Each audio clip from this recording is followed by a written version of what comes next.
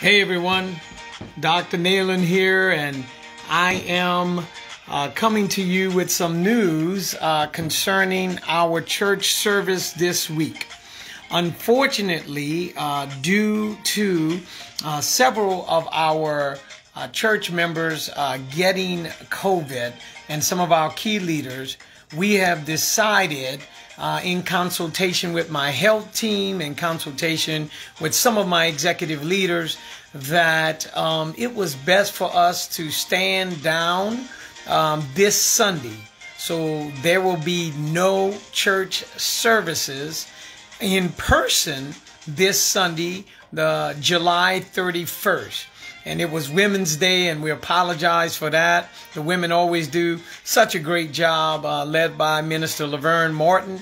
And so we will be back strong starting this Wednesday night live. So the next Wednesday, that will be August the 3rd, I believe, 6 o'clock prayer.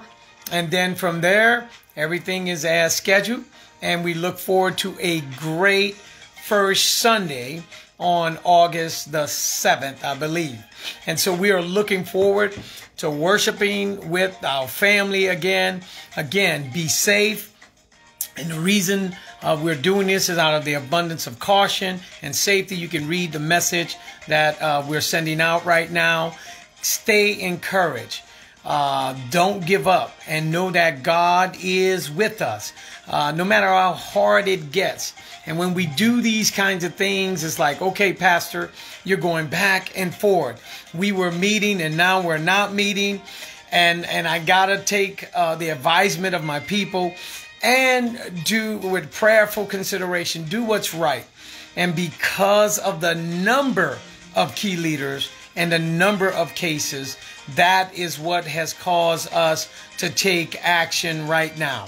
So we will not meet again on the 31st, but we'll be back in the building for Wednesday Night Live next week.